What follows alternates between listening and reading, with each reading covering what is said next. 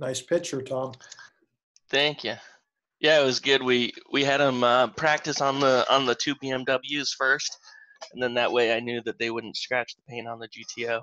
So it's a smart way to go. That's hilarious. Yeah, they did a pretty good job, to be honest. I was impressed. So Morning. Morning, Lana. How are you? Good. How are you?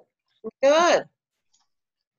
Well, appreciate everybody coming on today for the education. What we're going to do today, and Tom, I don't know if you can pull up the document, which is we're going to spend some time going through training for the closing, so we'll call it kind of post-closing process. Okay. Try to get through as much as we can. What I wanted to do was to spend some time actually going through the proactive document that we give out to the clients. So I don't know if you want to pull that document up. Mm-hmm. That we can walk through and just give Lana some up to speed as to how that is going to work, how we're going to track that. Mm-hmm. It's going to take a little bit of time, because we're going to have to get really into the tracking, Lana, but it's something that I think will be really, really super fruitful mm-hmm. for the client to have. So, we'll spend a little bit of time on that. And then if we have more time, because I have to have a hard stop at 12 because I've got a 12 o'clock call I've got to get on today. So are you able to share that, Tom? Yeah, I've got what I've got is an example of the proactive summary. Yep. And then I guess we can, yeah, let's start by going over that. That's probably the best way to go. Okay.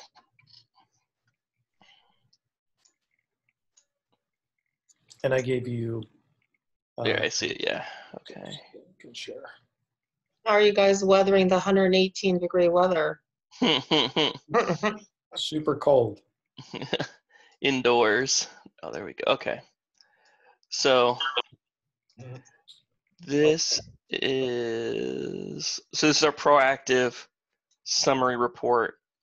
And Lon, I don't know if you remember, we didn't go over this specific form, but what we went over was the proactive tracking in the I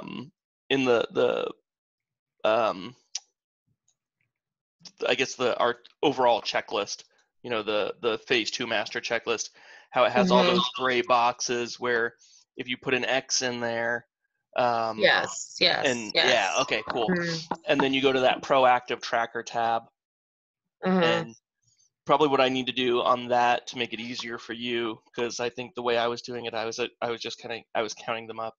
Actually, I had a little formula. I was just dropping in there to count them up, so I allowed the formula, so it's always working. But basically, at the end of the deal, we just kind of look and see how many total number of proactive issues did we address. In this one, it was 17, and then it breaks it down. In this one, there's no real potential deal killers. Not always going to find a deal killer, so those are kind of big pitfalls that don't exist on every deal, but they will show up. But then specifically, it will break it down if it's a deal or structure issue, deal structure issue. Well, Tom, I'm going to jump in real quick before you keep. It's good, but I want to just give. I think it's important to also understand what is this report, right? Oh, so sure. This report, Lana, is specifically designed to give the client a summary of all of the proactive things that Integrity Capital did for them during the transaction. Okay. So they have a snapshot visual to go, oh, you guys solved like 17 problems proactively, and you spent 21 and a half hours or so on the file. And then it just, so it's a tangible way that we can solidify our, vision of being the most proactive commercial mortgage markets company. So.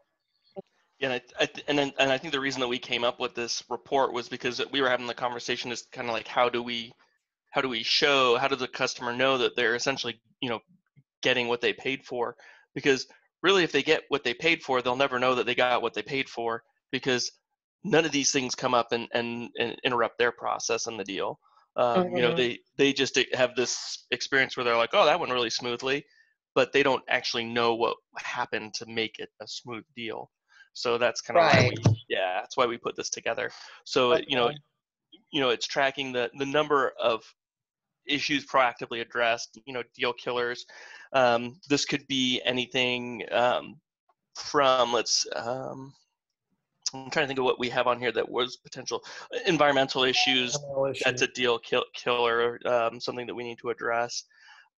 Fees could be a deal killer. If they just don't have the money to cover the loan costs, things like that. Those are things we want to address up front. Fraud, fraud, cash flow, those sort of things. Deal or structure issues, that stuff that's, it's impactful, but it's things like, what if they need something that's not, that doesn't have like a prepayment period, or that something where they can pay it off in 2 years with no prepayment. Those are the things that we're addressing up front, and a lot of that applies to rates, terms, things like that.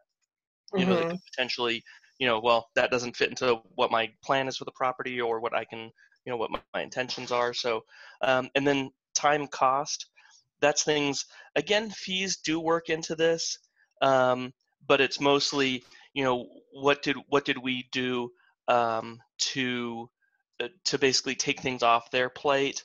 If we have a client with an SBA loan, we tell them up front, hey, you're going to need life insurance. Better get to work on that. We're not essentially doing it for them, but we're prompting them and having the conversation up front. So at the end of the road, they're not starting to get life insurance, which takes, can take 2 weeks or more, maybe a month in some cases. That extends the period of the loan another month because they addressed it up front. So, things like that. And then other, these are just kind of like the miscellaneous, like informational, the questions like, hey, how much owner equity, have you put into the construction process so far? Or who controls the funds in the construction process? Just so the borrower kind of has like a peace of mind and an understanding up front, so they're not surprised at the end of like, oh, I didn't realize that, that the funds are, going straight from the bank to the GCs, or, that the funds have to pass through me to go to the GC, and it's an extra step, but, just to get the information to them essentially. So all those, combined up to the total proactive,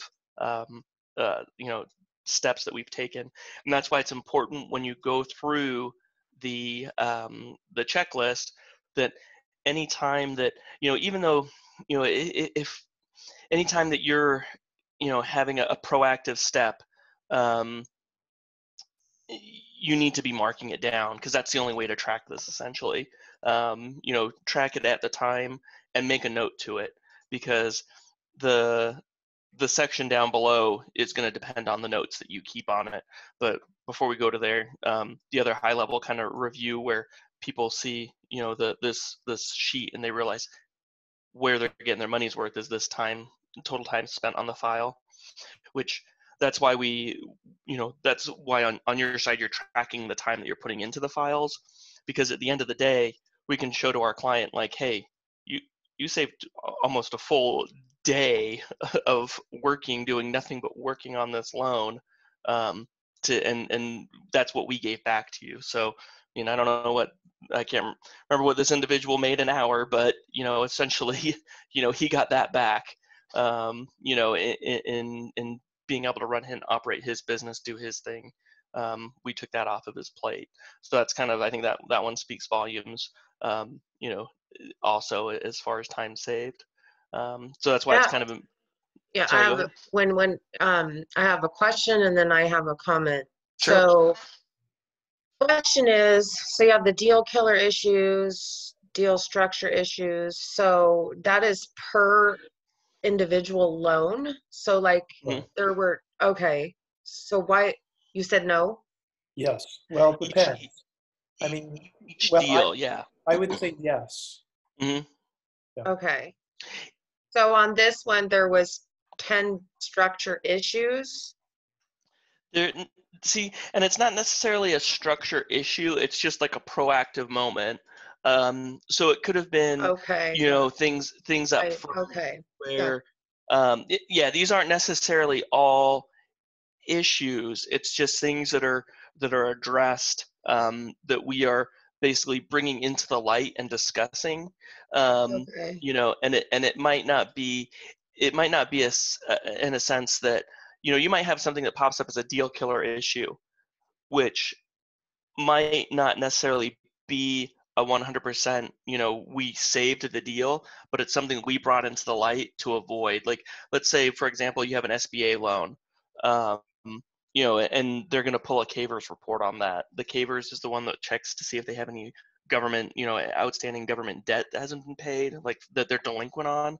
And we say, hey, Mr. Customer, Mm. have you, foreclosed on an FHA loan or not paid any student loans? And they're like, I can't remember. Sometimes I forget to pay my student loans. I don't know if it's going to show up on a Cavers report. We tell the lender, hey, Mr. Lender, pull that report today. We need to know. That's very important. Right. So we're going to mark that down as in the kickoff call. We address that potential Cavers issue, ask lender to pull the report early, and that's at that point we've been proactive because it's something that could potentially be a deal killer. It doesn't necessarily mean that the Cavers So, was a deal killer. It's something that we addressed.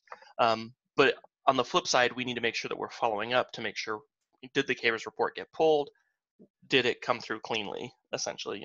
so Dave, would an example be like with Stelia having to pull her credit Yes. report early because we needed to know Absolutely. what her where her Yep. credit stood? Okay. That's exactly it. Yep. So Okay. anything that could cause a negative challenge in a transaction that you took the initiative before it came to fruition is going to be considered proactive. Does that make sense? Because Mm-hmm. remember, when we go back to proactive, it is the notion of identifying a risk and then going through the action of trying to mitigate that in advance. Mm-hmm. Okay. That's so if you're deaf. So what Tom is trying to say is that covers every issue, but what we're doing is just delineating to say, well, could this one have actually blown the deal up, or was it just something that could have caused some challenges in the deal structure? On the time cost, did the proactive move you do actually potentially save them some money? Mm-hmm. And or time. So that's the delineation between that. But this, for simplistic purposes, every proactive thing you do, you want to be cognizant of that to say that really has benefited the client. And within the document, Tom has grayed out some areas that we feel are more impactful, I guess, than not. Mm-hmm. Yeah. Okay. So yeah, so and just a thought on that credit bureau one. There's gonna be things. The checklist tries to cover as much as the process as it can. Obviously, we're always saying let's add that to the checklist. Let's add that to the process. So if there's things that you are doing proactively outside of what's popping up on the checklist, like pulling credit early. If obviously that credit doesn't really get discussed too heavily, like credit score, credit report doesn't get discussed too heavily in like the kickoff call. Mm-hmm. Or if there's somewhere where you're feeling like, oh, okay, that could be added. I know there's like a section on the initial call with the borrower that discusses credit. So I mean, you could potentially just flag that section, discussion with borrower. No, there's no certainty that the credit's good, so we pulled the credit report early. Make notes there. But if there's something that you can't find that fits into here, into the checklist. Keep notes on proactive, steps that you take outside of the process, because those could also become potential, things that we need to add to the checklist or to the process, for future files. So, just keep that in mind too. I used to, write down, on like in some of the checklists, I would just make additional notes like this is what I did on this file to, that was proactive, just to remind myself. Yeah. Are you, before we go, is this making sense so far, Lana? Yes. That's good. Yes. Cool. Okay. So, and then, I did the top part by the proactive tracker tab, that gave me the total number of each. And then the hours spent was obviously from my time tracker that I was using. So then on the top 5 issues addressed, what I would do on that is basically I'd still go off that proactive tracker tab. And when you put an X next to a proactive moment and you make a note in it, it feeds that note over to the proactive tracker. So then you can kind of scroll through it and see, what were the top 5 issues addressed, which you're really not going to know the top 5 until you're done. So it's, it's kind of hard to, you can sometimes flag it out if there's like a deal killer, know that maybe that was like, that should be on the report or whatnot. But you kind of read through all your notes and you can say, well, these were, from the process, these were the major ones that we avoided. Really deal killers should probably be on here first. This one had no deal killers. So this one was, we identified that the borrower needed to increase the initial loan amount request early in the process to avoid a later re-underwriting of the deal. And so, that's essentially, it's not, that's a deal or structure issue. Obviously, it's not something that saved the deal from being declined or anything like that, but re-underwriting the deal would obviously add time. Anytime it goes back in front of the underwriter gets to ask more questions, which potentially could lead to a deal killer in some way. But that's why I felt that one was like most proactive. It saved time. It saved possibly headache on it, and that's why it made it onto the list. So, and then second issue was identified early that lender would require the guarantor's trust to also be a guarantor, avoiding potential changes later in the process. So, on our kickoff call, and I think this was actually a deal that I had sourced. So I think this might have happened before the kickoff call, but it was, we had that question in the kickoff call. Hey, do you have a trust? Are you, are your assets tied up in a trust? And, that's where this question came up early in the process, not once it made it to underwriting and the underwriter said, hey, look like this guy might has a trust. Let's go back and backpedal and get that documentation. So next one was worked with lender to provide necessary title endorsements early in the process to avoid potential title requirement changes later in the process. This was one where we've got a pretty good system with Mike. This was a deal I did with Mike Park. So whenever I open escrow with Mike, I can get him to send over title endorsements pretty early. Some lenders won't do that. Like First Western, they're still trying to iron out their process and they don't really know their endorsements until the end. But some of the lenders, you can ask them up early and just say, hey, get in contact with title and start working with them.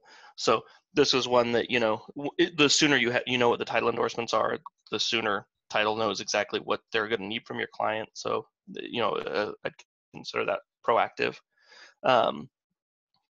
Identify the signing member of borrowing entity was out of state and worked with all parties to coordinate document signatures efficiently. So this was one where in the kickoff call, it gets discussed, where are where are the members of the entity located? Well, this guy was here in Phoenix, and he even came into our office and sat down and had conversations. But the person signing it was in Florida, if I remember correctly.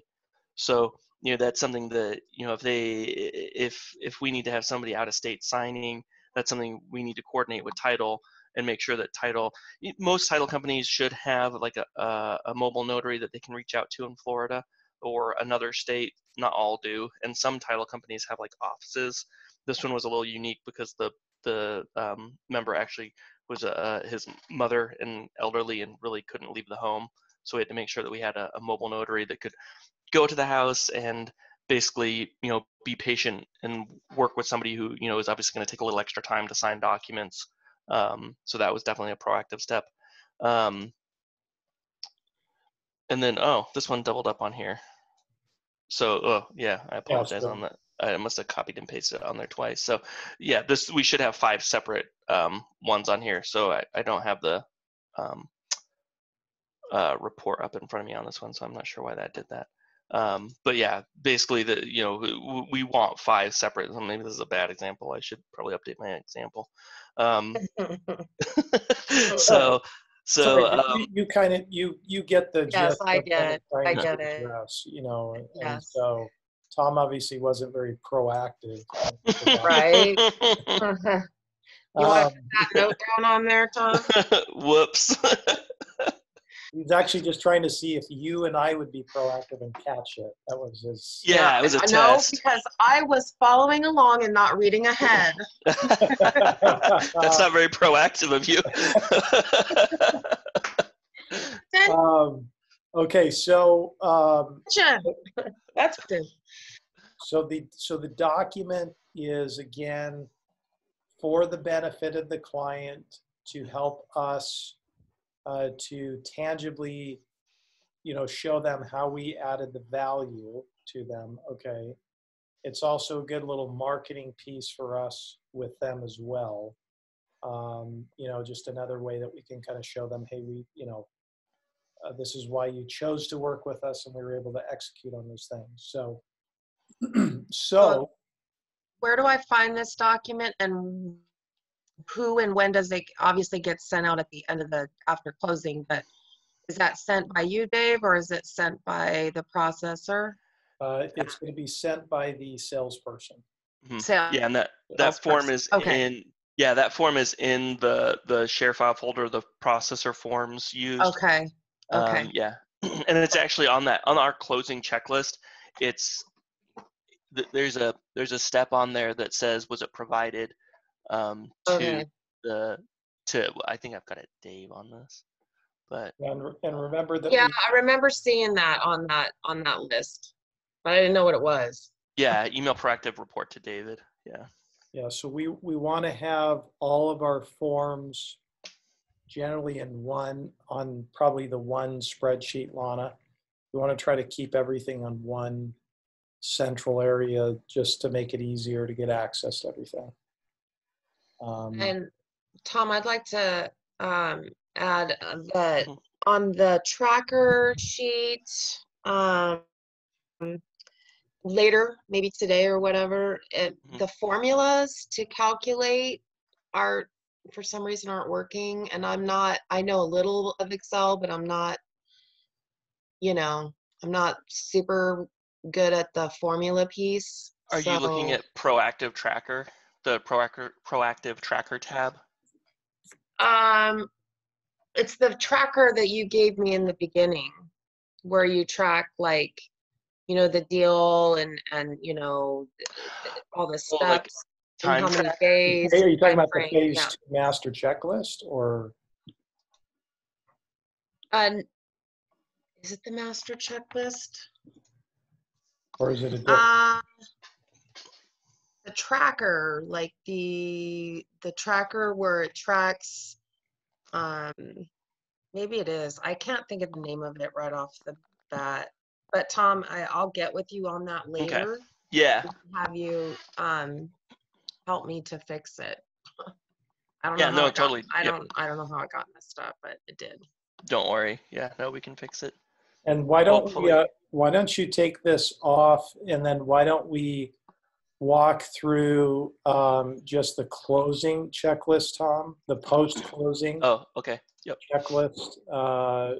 I know Lana and I went through it, but I think it's just good to go back through this as well, because I'm recording these now, because it'll just be good for us in the future. We can have all these training things for future candidates. Geez, did you just record me completely botching my example? Yes, exactly. Guess what? I'm recording it too.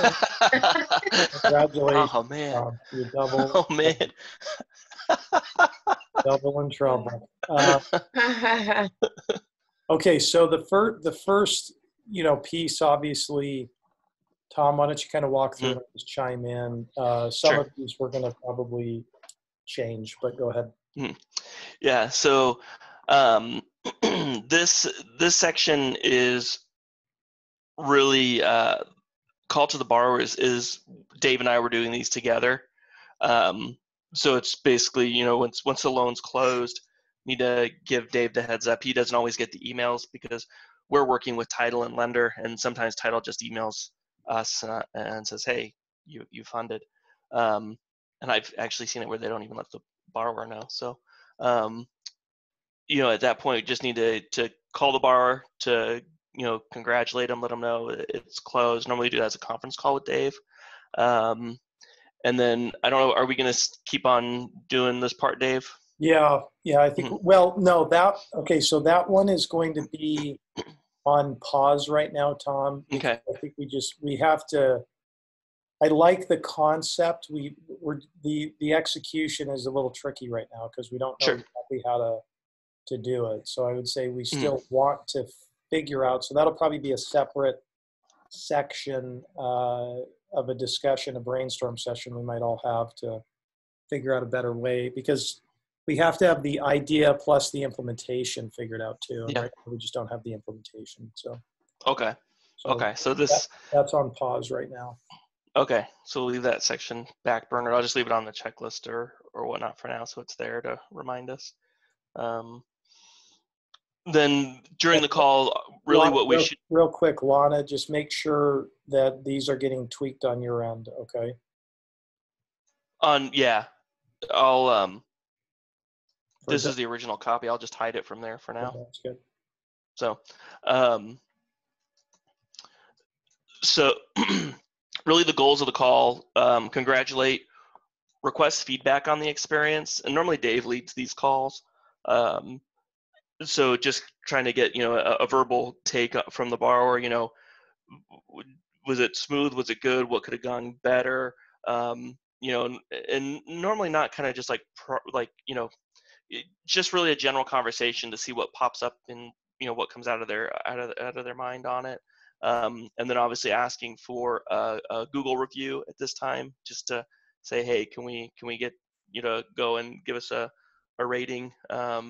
Now, obviously, it was a horrible experience. We probably skipped that step, but good to get feedback from everybody, good or bad. We want to, ask for the that's probably true. Yeah. But yeah, we definitely want to hear what their thoughts on the process were. We want to grow. Yeah, and then we were, at some point, prior to this whole COVID thing, just kind of pitching, hey, meet for lunch or meet for coffee at some point. And I think the intention was meeting for lunch or coffee was also a good time to deliver that proactive report, because it's kind of a face-to-face, and it's kind of like an eye-opening, like, wow, like this is okay. So I didn't realize you guys did all this. Yeah. But I don't know, that's really something that we, maybe that's a 2021. Yeah, I think that's probably a 2021, but yeah, we might even put a, so that'll just be, again, a pause button thing. Yeah. So, and then this section here is for us to complete, just to make sure the file is full with the information it needs. Part of this is, this is kind of a few facets to this. One is, obviously, we need the information on our side in case we're audited. At some point, we will be audited, and we just need to make sure that we're keeping track of loans that closed, and we need complete packages. Second is for just our records, for us to be able to know, this is what we were able to do for this loan, terms we got, final, everything's executed and done. And then third, some of this stuff is the next time, some clients like, Terrence Berry, Jordan Taylor, they've come to us a couple times, and we want to make sure we have this information handy. For if they want to do business with us again, or sometimes they just ask, like, hey, remember that loan you did for me a year ago? Do you happen to have a copy of that note, deed of trust, whatever, just to be able as a resource to the borrowers. It's just good. But basically, we want to make sure we've got the closing package from the title company. If we don't have that, make sure we request it right away. If in title company closing package is going to include a lot of the documents in this that are being requested.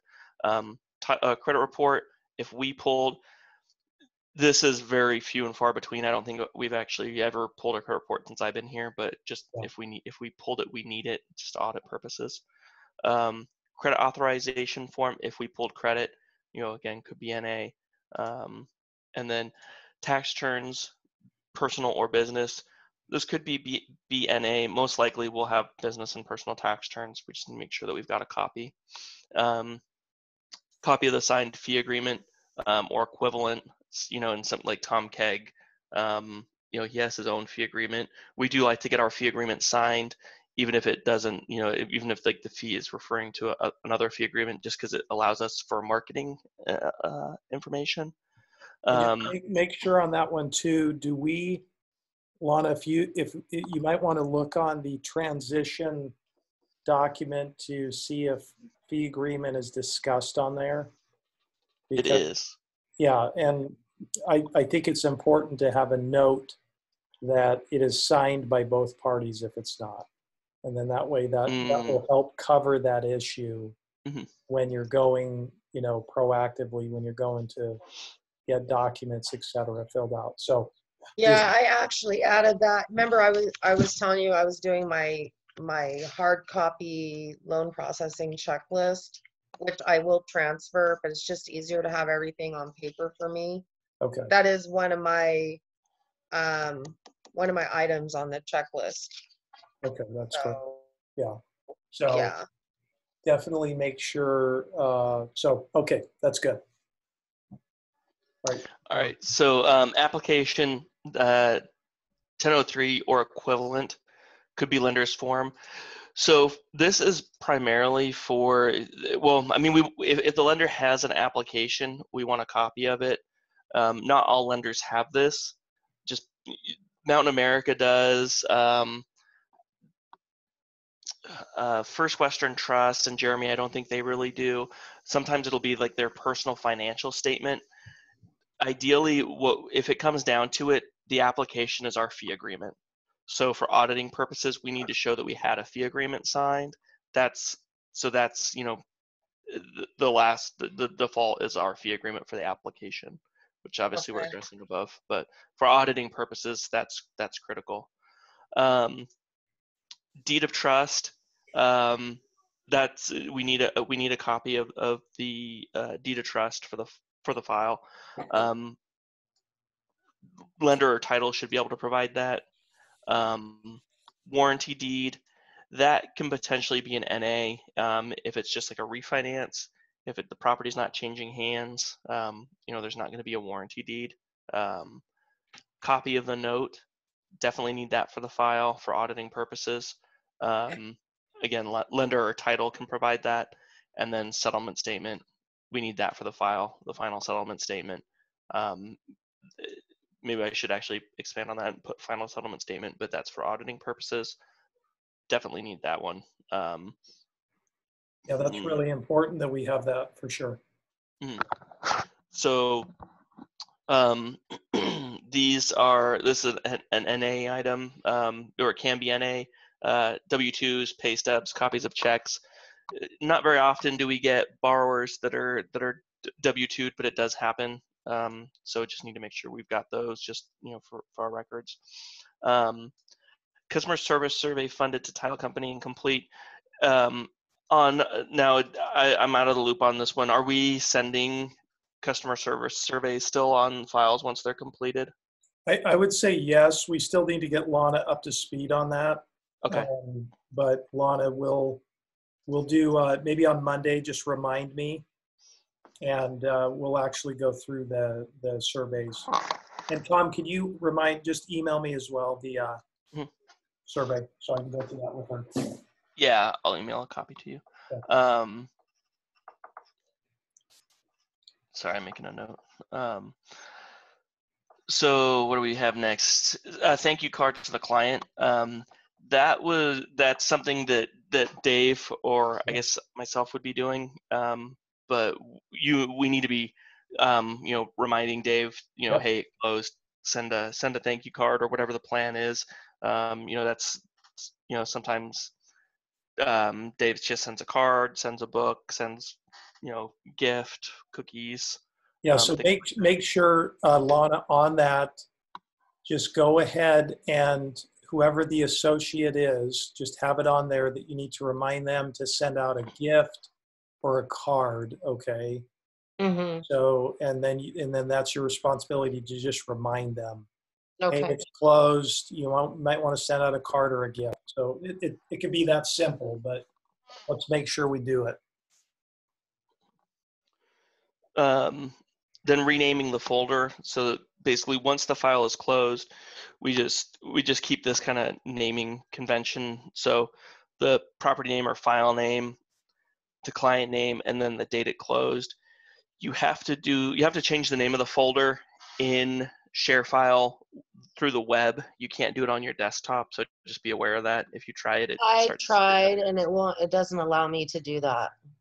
It says I don't have permission to do that. Were you doing it through the actual ShareFile? website? Yeah, I'm pretty sure I did. Okay. I'll try it out again and then I'll let you know. We'll check it again and make sure. It might be one of the initial files that we sent over to you that maybe we hadn't clicked off like admin access to it or something like that. Mm-hmm. So that could be potentially why. So when you have property name and client name, do you want it like to match the deed of trust, like, or the name of the file? Or property name should really be file name. Change this to file name. Like for example, Manget Investments. So would we say like Manget Investments 1 LLC and then the date closed? Client name should be the individual. So it'd be okay. So whatever I don't know what that file was named. It was just Manget, Manget Building or Manget whatever group or whatever, and then it should be dash Parminder Singh dash and then the date that it closed. Okay. Yeah, because we want to be able to reference it two ways. If some files stick out more because of the client than the file name, but we want to be able to search for it and see it multiple ways and keep track of things that way. Okay. I would add an additional thing on that actually. I would say file name, and then I would also do a dash transaction type, because, and this is what I mean by that. So that it says industrial cash out refi, apartment purchase, owner occupied, blah, blah, blah.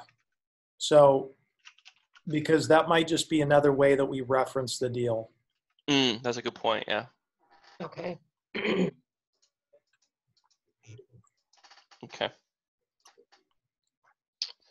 And Lana, one of the things I want you to think about on this too, this closing checklist, it really serves a couple of purposes, and this is why it's really important that we stay on top of it.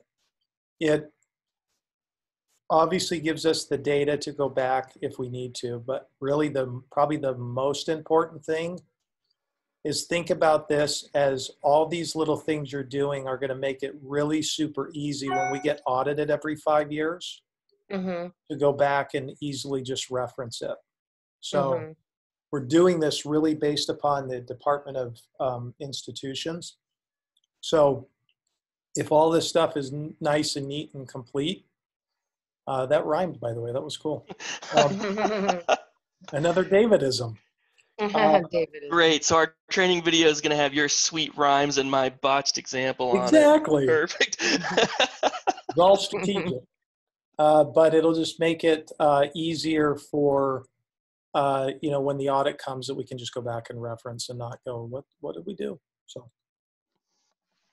okay. Yeah, because definitely, we had to go through that last year, and having this checklist and going through it, we realized that we set this up prior to, but yeah, when we went through the audit process, we were like, oh, well, we've already hit all these. You know, it was pretty, you know, pretty easy. So, um, so schedule client or review client schedule real estate, log properties, and present to manager for other loans. Really, we should be doing this on the front end, but it's not bad to do on the back end also, just because, you know, it wouldn't be the first time that a client said, oh yes, I forgot about that property. Let me add that to my schedule of real estate owned. And, you know, it's just something, you know, be aware of. Or, you know, as you get more familiar with this, you know, it might be, you know, things that pop in your mind and you realize, oh, wow, like potential opportunity here.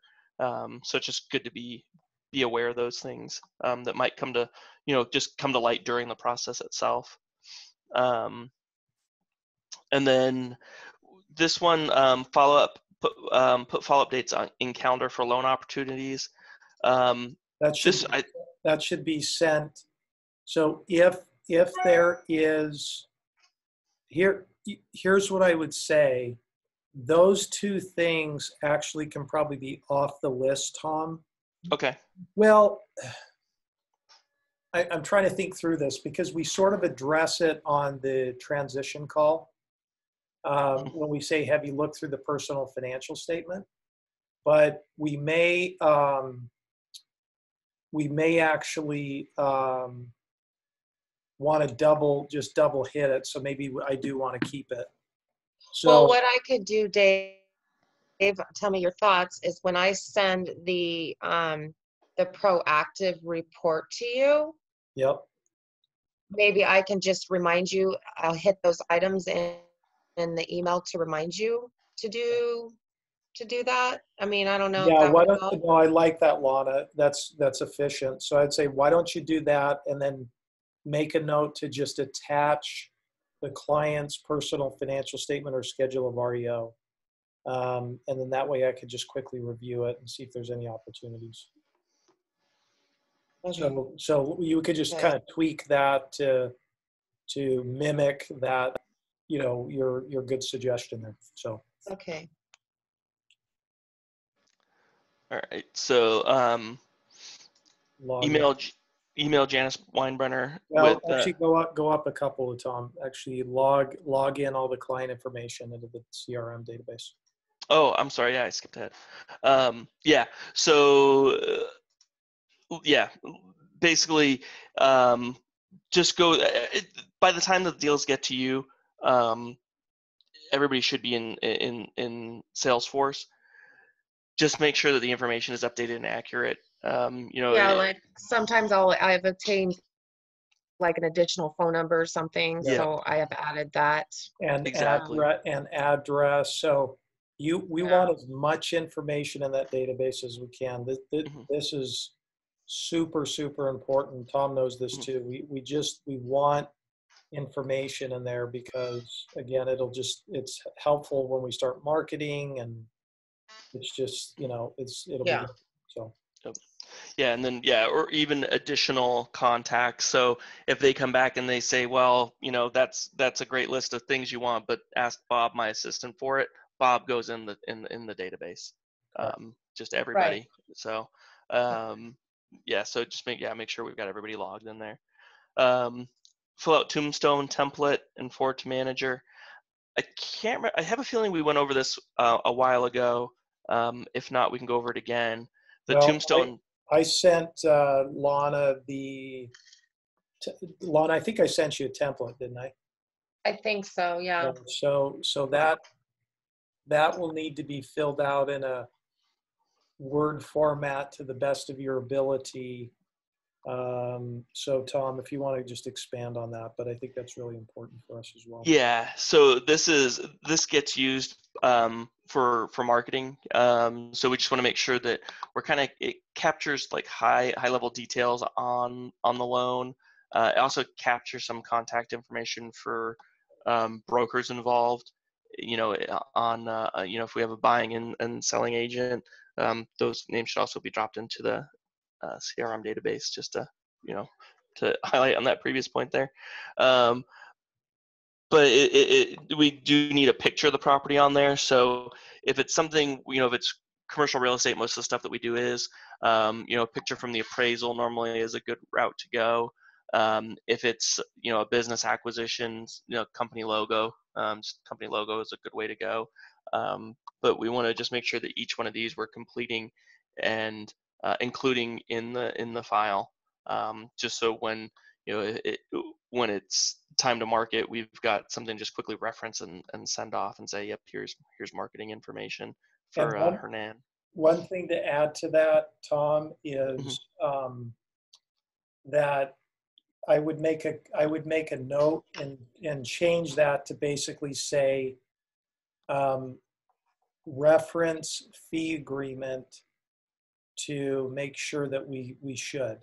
So yeah, if the fee agreement does not have the initials next to the marketing section in there, then that is going to be a non-applicable issue, because we don't have the right from the client to market the project.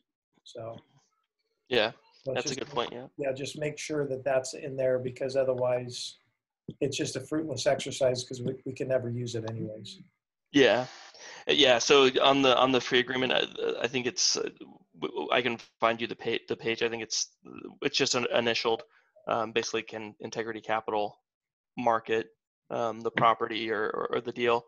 And it might be good to just include, even if we can't include a tombstone template in there, and just put on there not allowed to market, and just leave it in the file, just so there's no oops, I thought we hadn't done it, and it's now it's in there, just because that could potentially be an issue if we market something we're not supposed to. So just as like a stop on it. Then next one, email to Janice Weinbrenner with closing dates, fee amounts, client names. So I just did that. Great, good job. Perfect. I did that on the three that we, Primely Pure, Mantrek, and Parminder. Okay, perfect, cool. I think there might have been another one too. And again, just for the sake of the recording here, so this is for the bookkeeper who does all of our P&Ls, to make sure that we know, this is also for auditing too, because they want to reference the closing date, the fee amount, and then the client's name. Plus I can understand where the revenue is, and I can answer it. So yeah, so let's just make sure to do that. So good job.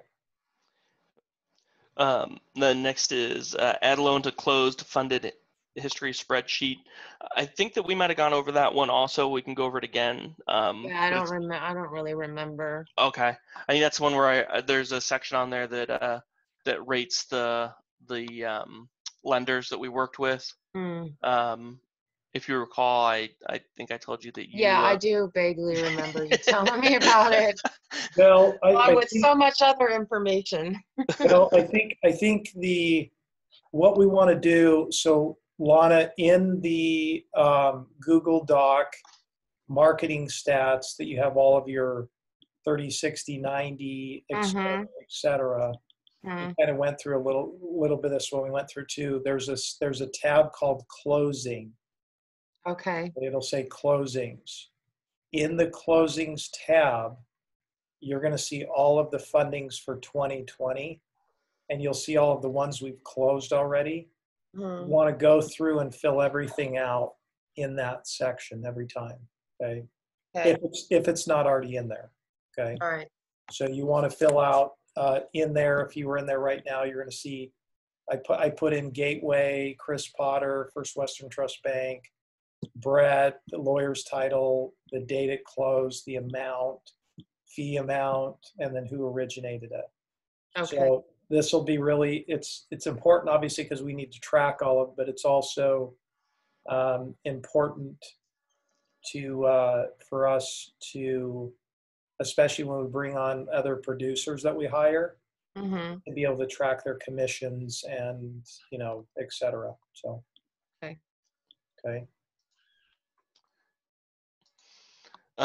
So then on that, and I don't know if on the, Yeah, so the Google Doc one, the closing does not have like the lender rating on it. We don't, Tom, that's going to be non-applicable for her Okay. because you're going to rate the lenders really, I think, at the end of the day. I think we Okay. kind of have that. I can give you feedback. Yeah, I would say, yeah, I would say that that's probably not a bad idea. So I apologize. Maybe we add that back if you want to reverse that. Okay. Yeah, I think it's very important. Yeah. Yeah, I think what we do is that we rate yeah, I agree. So let's rate the lender. And the way we do that is we're going to have, this is again, good for us because we have to have a central place where we have the lenders logged, Tom, so that we have a specific place that we are going to find out what lenders we're using and who are the lenders that are on our list. So I'm thinking that that maybe what we do, I can add, so there's a section in the same place, the marketing stats, that says top lenders. So why don't you just reference that and you can go to that tab. And Tom, we should probably add all of the lenders we use in each one of these sections. And then we can just rate, go back through and rate, because I have a whole rating thing. If you guys look on there, you'll see it.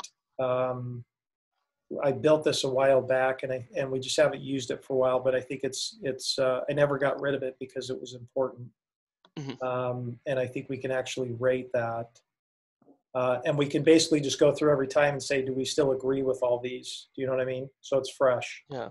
Yeah. So you're going to see things like execution, consistency of terms. Are they a direct lender? Uniqueness. Process, underwriting and approval, responsiveness and turnaround, and how many, have we closed the loan with them? So I think that'll be good. Yeah, no, I like this. It's okay. Okay. So let's plan on that. And then that's the reference point is the top lender section, Lana, for your reference. Okay. Email proactive report. Obviously that's going to go hand in glove with what we talked about. So, okay, good. Well, does that, I hope that helps, Lana, for It does. Thank you. post, kind of post funding checklist, which is really important for the process for the loan processor. And so that pretty much, I think, loops us up and our time for now. So we'll plan on obviously talking on Monday, Lana, but we'll do this every week and we'll just keep refining and getting better every time. Okay? Sounds good. All right. Thank you. Cool. Both. Thank you, everybody. All right, guys. All right. Have a great. All right. You too. Bye-bye.